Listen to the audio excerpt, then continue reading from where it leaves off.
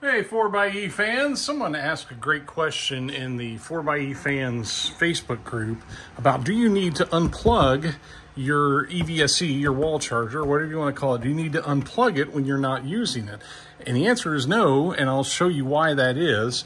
We're going to plug in here, and you're going to hear something go on inside the EVSE here. So I'm going to plug it in, and listen to this.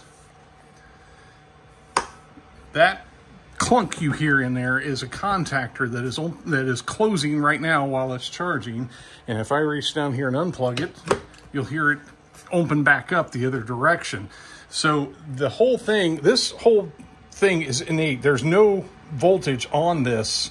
You could take a multimeter and put it across the pins there, and you would find no voltage while the thing is disconnected from the vehicle. Once it connects, it does a little handshake, and then they decide, yes, it's okay to go ahead and charge, and you'll hear that contact closure. So that's why you don't need to unplug it when it's not in use, because really all the thing is powering is the power light while it's not connected to the vehicle. So hope that answers questions for anybody who has asked that same question. Thanks for watching.